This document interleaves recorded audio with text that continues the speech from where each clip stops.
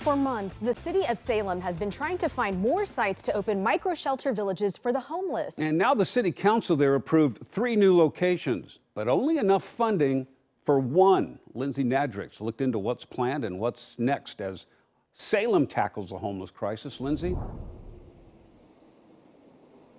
Well, this lot here across from Safeway at Center and 13th is one of the approved locations. The idea is to put 40 micro shelters in this field with a fence around them. Each shelter can house 2 people, but I learned that still doesn't come close to what's needed.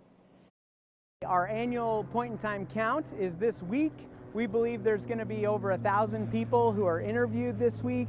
We have over 400 people on our wait list for a micro shelter. 400 people are waiting for a spot to open up in one of the 2 micro shelter villages Church of the Park currently manages. That's why Pastor DJ Vincent says they hope to eventually open 8, but says they'll start with the 3 new sites approved by the city council. We see hope just grow as someone has a locked door so they can get the rest they need to restabilize.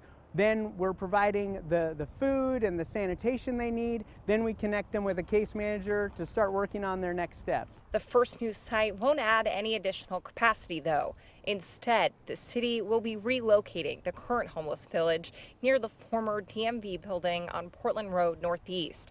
And so far, funding has only been approved for that. I think that many would love to immediately support all 3 sites from an operational standpoint. I think the city is taking a look at what they can afford to do and what they can afford to sustain. City of Salem homeless liaison Gretchen Bennett says it costs $1,600 a month per person. And people immediately ask me, well, for that much, maybe we could just afford an apartment. And, you know, that's true, but there are some people who really benefit from coming into a place of safety and security and the navigation support and the skilled case management of folks who can help people steady and stabilize and be ready for that apartment.